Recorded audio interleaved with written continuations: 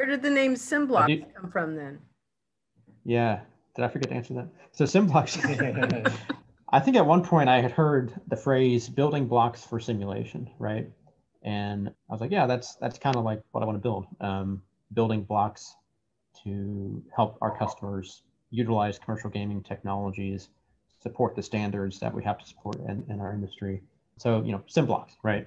And I don't know, somewhere I had seen IO was like the trendy tech thing to do. So Simblocks.io. It's our website. Yeah, Go there. It's awesome. that's a good story. I thought it had something to do with Legos. I think you have a child, so it's going to had to do with Mhm. blocks because kids play blocks. Nonetheless, it's Yep. an interesting story.